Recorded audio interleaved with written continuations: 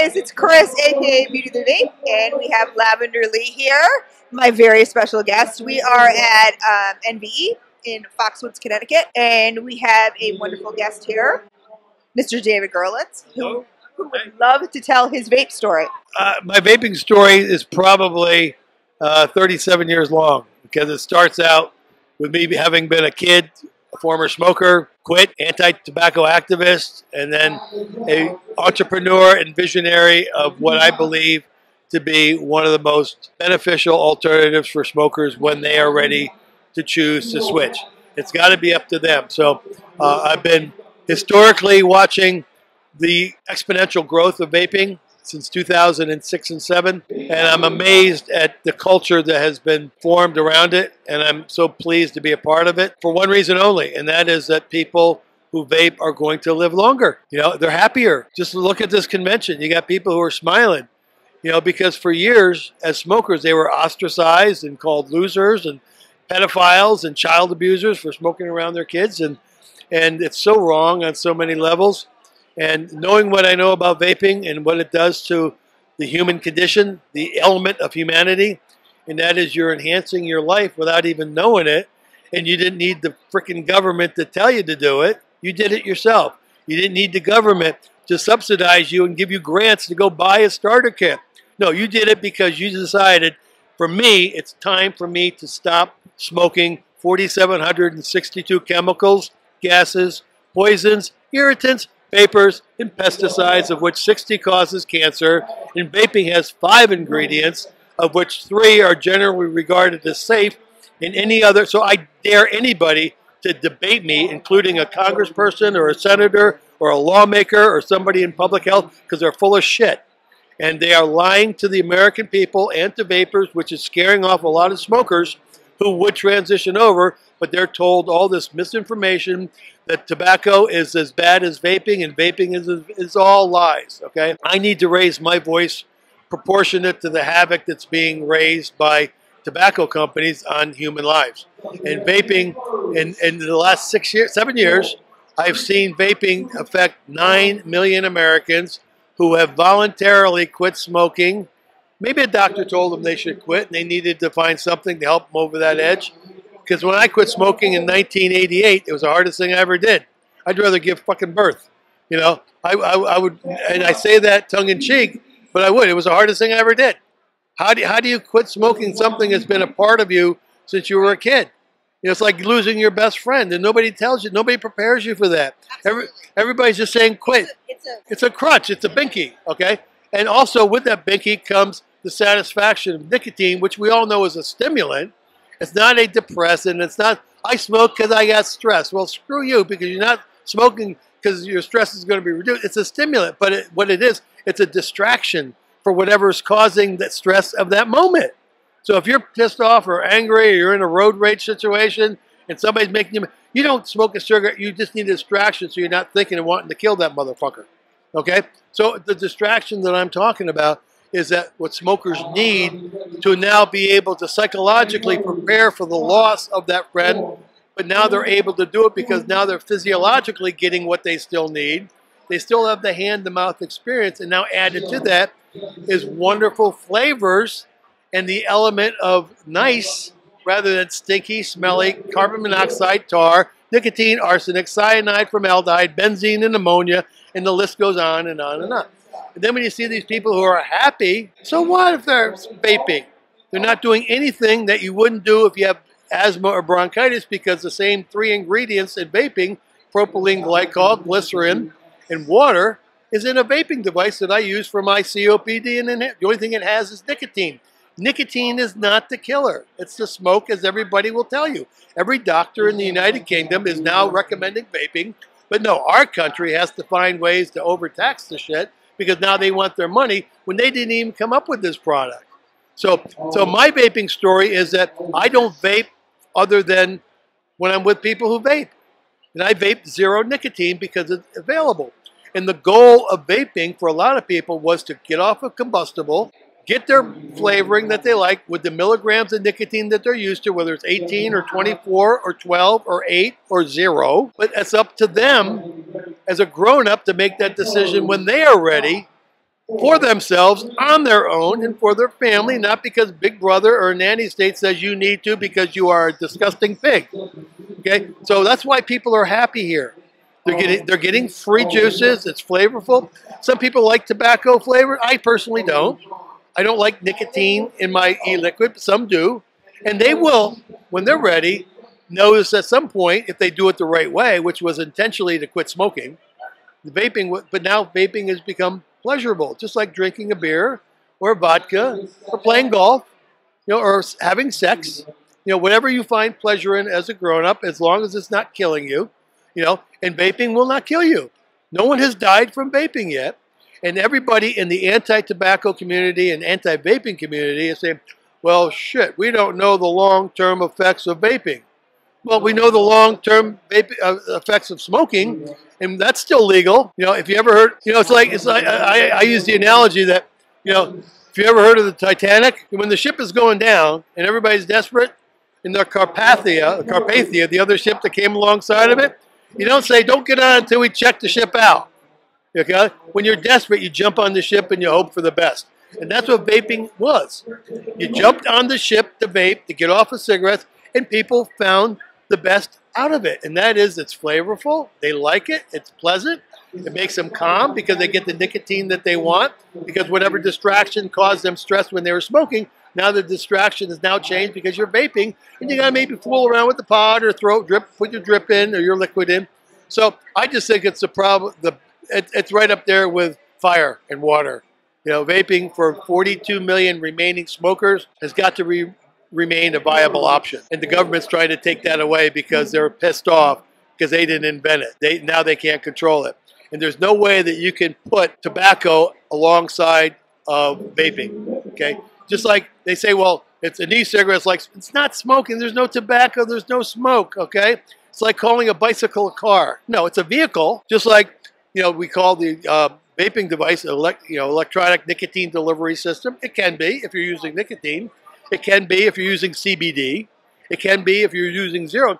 So if you try to tell me that my bicycle is a car, I'm going to tell you you're fucked up because it's not a car. It may have wheels. It may have a seat. It may have brakes. It may have the same mechanisms of steering. It may get you from point A to point B, but don't call it a car. Just like you can't call a car a bike. We don't regulate a bike like we do a car. We don't have to have emissions. We don't have to have it inspected. We don't have to have a license. We don't. So let's call vaping something different. Yes, maybe we shouldn't have called it e-cigarettes 10 years ago because it made that. E-cigarettes maybe was not the best choice, but you can't put toothpaste back in a tube. You can't unring a bell. So all I want to try to do is educate people with my personality, which sometimes can be politically insensitive, and I may not have the filter on my mouth that I should, but I'm so fucking tired of fucking people telling me how to live my fucking life that they need to be told and held accountable for the lies that they're making up to try to get me to do it because they are now trying to manipulate me and cause me to do something they want me to do because they have a moral indignation that I'm mimicking smoking. So I do have a problem with the tobacco community. I have a problem with the government. I have a problem with big pharmaceuticals. I have some problems with the vaping community because there are some dickheads out there.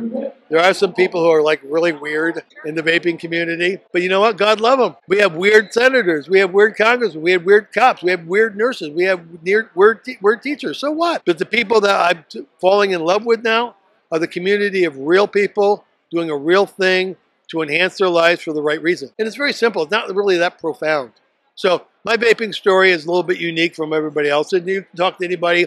Yeah, I smoked for 20 years. I got sick of it. I bought a starter kit and I quit smoking and I love it. That's fine. That's great. My story goes beyond that. I was one of the reasons why people started to begin with. I was one of the reasons why I tried to get kids to never start. So I waffled on both sides of the fence, but I got thrown under the bus by both of them. The tobacco community and the anti-tobacco community, because they're all as corrupt and they're in bed together. They're sleeping together. They're sleeping with the enemy. I won't sleep with them. I will no longer, perpetuate the myths and the lies about what vaping does. It doesn't do anything other than enhance your life. It may not be perfect. It may not be 100% safe. But if I'm in a burning building and you're in a burning building, would you rather jump from the second story or the 50th story? I think you have a better shot, with the second story. But people don't want to listen because somehow we're losers and we smoked before, so therefore we have no worthiness, and that's wrong, and we need to cease and desist that right away. That's why I do these shows. So my story is unique and different, and working with Unique e-cigs now in Syracuse is a good opportunity for me. You know, they didn't find me, I didn't find them. We kind of like chose each other because I believe in their e-liquid line that's going to enhance somebody's life who does vape. It's affordable. It's good retail, wholesale, business-to-business partnerships. You know, because everybody can make money, and it's a flavorful, it's a good, clean liquid that has been watched. So I know that we need regulation. I'm all for regulation, as we all should be. Regulation that makes sense. Yeah, I'm all for taxation, reasonable taxation. I am all for banning minors from vaping. Totally. But we were for that before. We knew this already. We did it voluntarily. Okay. The tobacco companies still have 11 states, or the United States has 11 states that still don't have laws for minors to smoke cigarettes. Did you know that? A lot of people, 11 states out of 50. 39 states have laws that says, you know, kids get, 11 states have no law on the books. 11. After all these years. And I think the government, and I'll leave it with this. In 1964, the Surgeon General was a guy by the name of Luther Terry, Surgeon General. He went before Congress and the American people and said, smoking kills. He didn't say tobacco killed. He said smoking kills. It has been proven. 1964. Where were you in 64? I was not born yet. Where were you in 64? Okay, 1964 to 2009, when President Obama came up with the Tobacco Control Act, said that we are now going to get involved in 45 years went by before the government got involved. 45. Now, I think the government gave up the right to control anything if it took them 45 years to put a handle on the problem. And to this day, we still have about 20% of high school kids smoking cigarettes. Still. And I know we have 42 million smokers out there who want to quit. You know, whether it's 18 or 20% or 22%, but the surveys that the anti-tobacco people use is saying, we're winning the war because teenagers aren't vaping, or they're not smoking. Do you know where they're going for their national youth survey? Provo, Utah. Now, there's a good chance that the teens in Provo, Utah aren't doing anything, okay? And if they are, you know, they don't do it for long, okay? They're not smoking. They say they're not smoking. They're not drinking. They're not having sex. Yeah, okay, whatever. But when a Mormon, and I'm a Baptist, okay? When a Mormon is asked, do you smoke, there's a good chance they're going to say no. So that's the statistic that they use to show, because we're reducing teenage smoking, so therefore we get more grant money for the master settlement. See, it's just this big vicious circle. So don't think for a minute that the tobacco companies aren't waiting in the wings with their devices that they've had. They've had more money than everybody in this room combined to come up with. They're just waiting for us to screw up really bad, because you do 99 things right, nobody knows. You do one thing wrong, everybody hears. So we need to fix it. And what I bring to the party, what I bring to the dance is a very straightforward approach, and that is, if you smoke and you want to quit, try vaping. Get yourself to a reputable store. Expect to pay less money than you are for your cigarettes, especially if you live in New York, at $13.50 or $14 a pack. Okay, there will be taxation. You can buy it online. There's going to be law. We're going to try to fix it. You know, the war isn't over. We just have to now start fighting a fair fight. And if the anti-tobacco people and big pharmaceutical and the tobacco companies are throwing spears at the vaping community and knives and bullets, we got to stop returning fire with Nerf darts and marshmallows. It's time to take the gloves off and get freaking mad. Okay, and I'm mad, but I try to do it. And there's nothing wrong with a good dose of anger therapy if it's directed at the right people. And unfortunately, the vaping industry, we're directing our anger at other vapers and groups and leaders. So we need to stop all that. And people don't know what to do with me for the last 7 years. They don't know. He's got a big mouth. He says the F word. You know, he's old. You know, I don't care what they call me. I'm just going to tell my story, which is why I appreciate the opportunity to tell it here. I don't know what you're going to do with it, but that's only this much of who I am. This story is just this much. Okay, I could talk to you until 2019.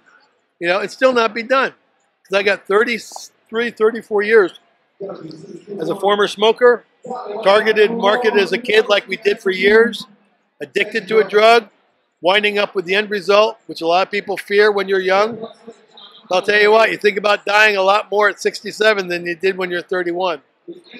And I'm 67.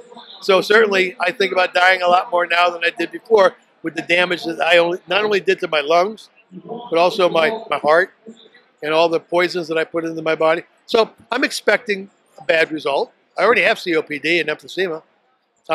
And that's usually a precursor for something else down the road, whether it be oxygen. I want people to avoid that if they possibly can. And if my story will help them, okay. If it doesn't, we try. We have to try.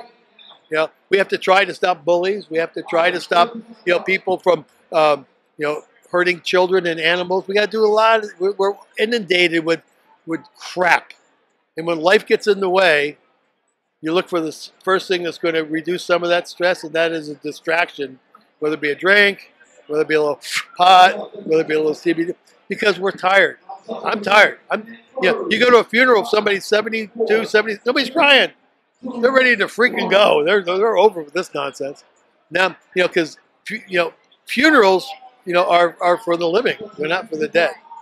And unfortunately, the people who have died prematurely from a smoking-caused illness are paying the price that they were not totally should be held accountable for. Because that's the only thing that a kid's held accountable for the rest of their life. Did you know if you're on heroin or crack or marijuana or Oxycontin, you can go to rehab? But if you're a smoker, you're a loser and you're no good. You deserve to die.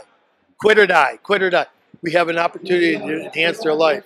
Okay? And I do believe that when you hold a child accountable for a lifetime addiction, when they were enticed and encouraged and lured and tricked and lied to, shame on us. And we need to grow the fuck up. And we need to really tell it like it is and call our senators and our congressmen, like your senator in Connecticut, Dickie Blumenthal, and Richard, and the other ones, I forget their Barbara Boxer, and Jay Rockefeller, and Sherrod Brown, all these Democrats. And I'm not Democrat or Republican. I just think the Democrats are really screwed up because they've been taking money from big tobacco and big pharma for so long that they have a pact. And I know they have a pact. And that is that they will track the vaping community until big pharmaceutical and big tobacco is ready to come in on their white horse and save the day by now making it legal to vape, because we've done all the work for them. And all they have to do is come in and write a check for $7 million to get 13 of their flavors, their mods, and devices. And that's the bottom line. So if people don't want to hear it, fine. If only 1/10 of 1% of vapers go out and see a documentary that Aaron Bieber did, shame on them. That's all that saw it. So I'm just ready to tell my story over and over and over and over and over and over and over. So now you got here Rodman here. You know Rodney? So anyway, that's my story. And I would love to be able to share more whenever you want, because I think it's important. I think I'm different. Hopefully I'm not boring. But when I can talk about my life, but I can't say it for hours anymore. It gets me too angry. Then I have to go out and have an adult beverage, or I want a cigarette, because they really piss me off. But I'm glad to be here. Thank you for having me. Thanks for coming to share your vape story. Thank you so much, David. And yes, I mean, and what's sad is that what you just said about the billion lives, it was just released on iTunes, right? A Billion Lives? Yeah, just released iTunes, on iTunes. and also on Netflix. You can rent it for $3.99. Who the hell doesn't have $3.99? Yeah. To watch somebody who has gone, not just me, because I'm only this much of it. But when you have a director who spent 3 years trying to expose the corruption, and if you saw the movie, all the people we're talking about, the ones who refused to be interviewed on camera was American Cancer, American Lung, American Heart, CDC, Campaign for Tobacco. It goes on and on and on. So I'm just pretty disgusted with the whole thing. But when you have only 1 or 2 or 3% of the people doing 100% of the work, it's very frustrating. And then sometimes you just want to walk away and say, screw it. You fend for yourself. But I can't do it yet. I'm not ready to do that, because I think I can motivate people if given a chance, and if the community, and I mean the industry, I mean Safada, and I mean CASA, and I mean BTA, and I mean ABA, and I mean EVCA, and I mean all those people who are now trying to lead. Okay, You know, if you think you're a leader, and you keep walking, and you look behind you, and there ain't nobody there, you ain't leading. You're walking. Okay, you need to see who's following you. And right now, there's not a lot of people following Kasa and Safada and ABA, and I love the people. It's not an indictment against them. They're just doing it the wrong way, different than what I would do. But I think 33 years of experience gives me the right to speak my mind, and they won't even invite me to a think tank to discuss this. They'd rather listen to a 30-minute story on Billion Lives and think that, well, yeah, he's militant. You know, I'm not militant. I'm pissed. I'm angry. And if that makes me militant, so be it. But I have strategies, and I want to use them. And I'm going to continue to use them, with or without them. So they can kiss my ass. Or they can join me or get out of the way. That's my story. Thank you, David, so much. You're such a doll. Thank you.